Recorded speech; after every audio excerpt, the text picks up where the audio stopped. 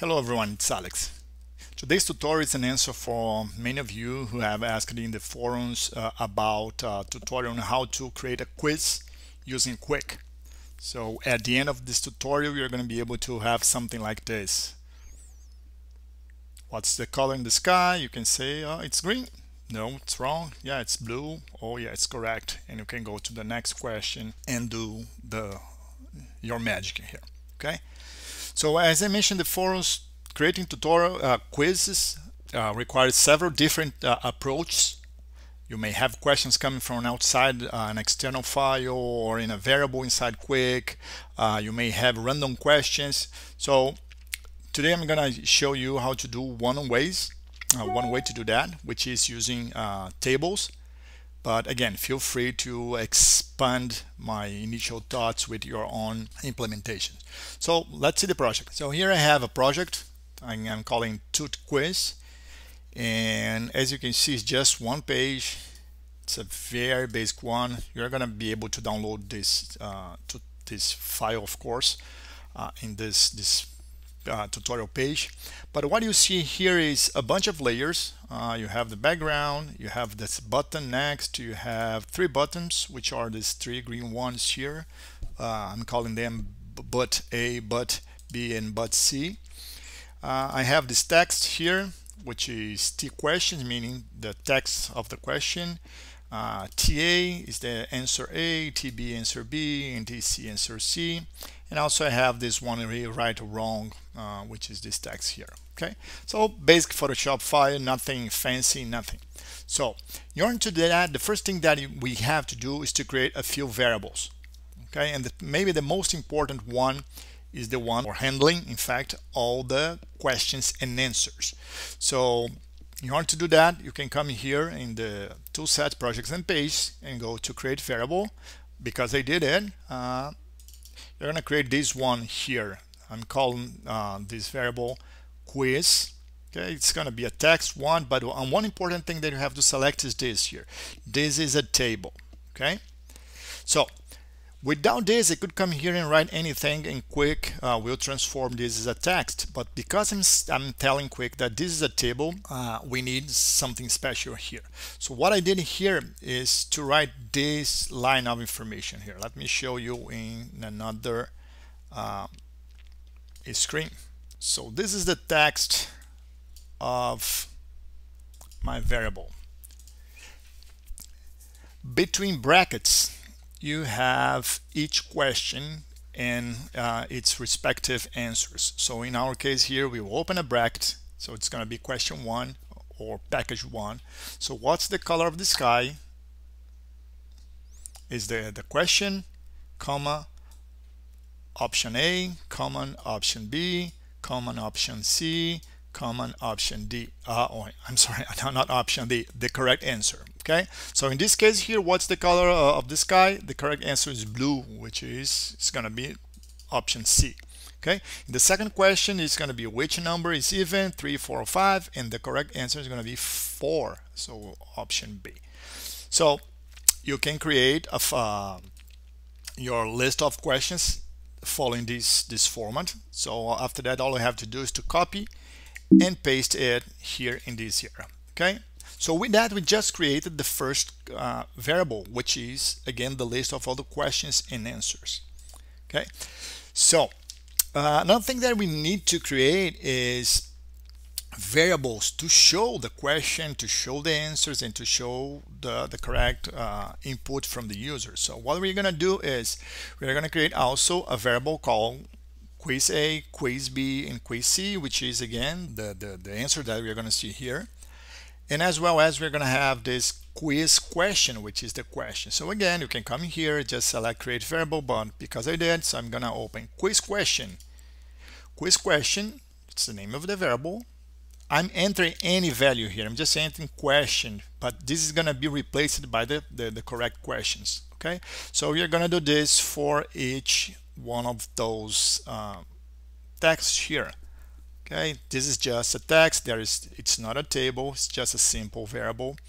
I did this for the question. I did it for the quiz A, which is this answer A. I did it for the quiz B.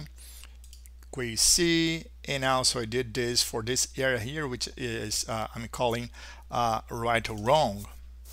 Okay, and I'm leaving it empty again because it's gonna be replaced automatically. Okay, so the next thing that we have to do is to associate these variables to dynamic input, because again we need those fields containing text changing accordingly. Okay, so we can come here then again, let's select the T question 1.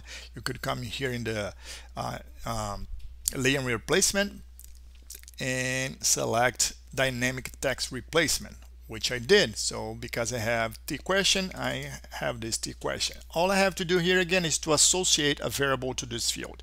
And what I'm doing here is again, because this is the question that I want, I'm associating this to quiz question. Okay, I'm doing the same for TA, TB, and TC, which is again, text A is gonna come from quiz A variable, text B is gonna come from quiz B, and text C is gonna come from quiz C. And I'll do the same for the right or wrong. I select the right or wrong, again come here to dynamic text replacement, and this is going to be created for me, so it's coming from right or wrong. All right, so this way we are setting the infrastructure, right? So the next thing that we need to do is to create another variable, which is going to be the one handling the correct answer. Okay, so I create this variable here called quiz answer, and again it's just a text, nothing else. So this way, every time that I extract the question, the first 3 options, I also have the correct answer. So saying that, the next thing to do is to create an action that will randomically pick one of the questions from our table, right? So I create this. I also come here in the again page and project and page tool set. I come here to create action, and I create this action that I'm calling act pick question. Okay, so I add an external code here. If you're not familiar with that, you can come here in code, external code. Because I did it, I have this code that I entered here. Let's evaluate this code here.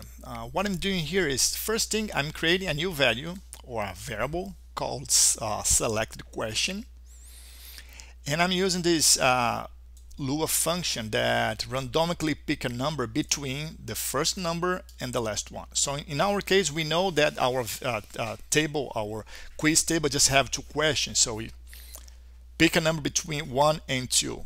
If you put 3, 4, 5, 10 questions, it would be between 1 and 10, right? So this way, Kwik will select one number for you. It could be number 1 or number 2 in this example. Then I'm going to associate those values to the different variables that we just created. So quiz question, in fact I did it twice, so let me select this here and delete. So quiz question is going to be the selected question index 1, because remember it's the first field in the between brackets. Quiz A is going to be the second field between brackets, quiz B the third one, quiz C the fourth one, and quiz answer the fifth one. So with that, I'm associate the correct values to each one of the variables. But again, I have to tell the screen to refresh itself.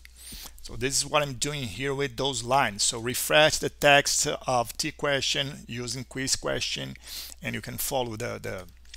And also, every time that we use this, it's important to clean up the right or wrong text. So this way, if you switch questions, you're going to have an empty field with this option. So saying that, let's create this. Create. Okay.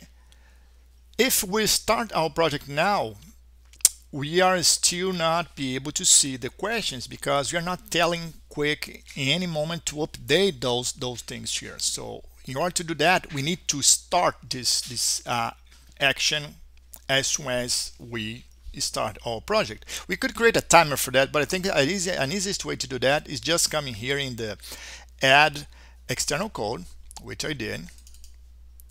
and just enter this line of which is pretty much the name of the action that we just created with brackets and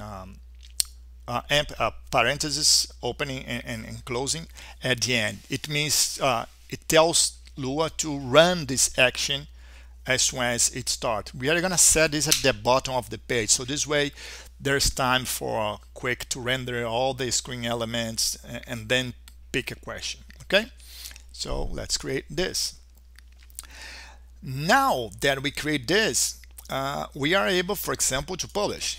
Let's publish, and we will be able to see just one selected question and the numbers. But there is no way at this moment to move to the next question or to test if my pick is right or wrong, because we didn't set any button yet. So let's do it. Let's set the buttons. First button that we are set is the next one. It's the simple one. Okay, again, select next. You can come here to interactions, click button. I did it already. I set this button here. I call it button next. Again, I set this as an external code. You can come here again, code, external code. And what I did here was simply do the same. Enter the name of the action, close with parentheses at the end. So this way, every time that someone click the button next, this action here will refresh, meaning that a new number will be selected. Everything is going to be redrawing in the screen, and the users are going to be able to select the answer that they want. So let's create this. Now what we need is to set the buttons on side of each answer. Let's create a button. Let's pick the but A, which is the first rectangle here. Follow the same process. Interactions, add button. I did it already. So it's but A. And again, I'm setting external code here. The external code that I'm setting here is a simple one that hopefully you're going to be able to follow me here. That's just for visualization purpose. Let's just review this. So what we have here is we have an if, and again we could do that. You would be able to do that without external code using just the condition interactions in the button, but I decided just to enter code. For me it was faster. So what I'm telling Kwik is if variable quiz A, which holds now the correct answer, the content of the first line, equals the answer, quiz A answer, then okay, we're gonna put the right or wrong text equals to correct. If not, it will show wrong. As simple as that. Okay, and we create. And we are going to repeat the same process for but B and but C. For me, I prefer to do it in a faster way. So what I did here was I select the button A, which I had just created, coming here to copy. Okay, I select but B and use the paste. When it pastes, again I put but B, paste, and now I have two. Let me delete one of them here and create it again. But B, all right, but B. And now that I have but B, all I have to do is to edit it and switch quiz A by quiz B. Need nothing else. Create, and you can do the same for the but C. With that, you have your project. Let's publish again. And now, for example, which number is even? 3 is even? No, it's wrong. 4 is even? Oh yeah, it's correct. 5, it's wrong. Next question. What's the color of the sky? Is it pink? Wrong. Is it green? Wrong. Is it blue? Correct. So you have your quiz created with Kwik and a few lines of external code. Hope you like it. Take care. Bye-bye.